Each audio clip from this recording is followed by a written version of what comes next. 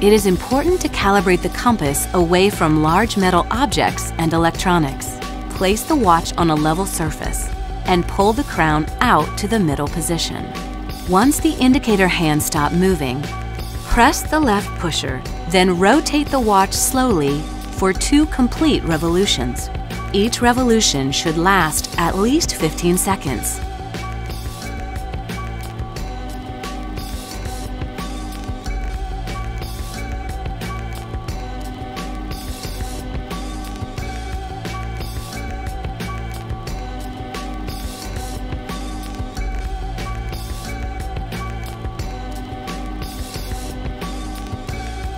Press either pusher once complete.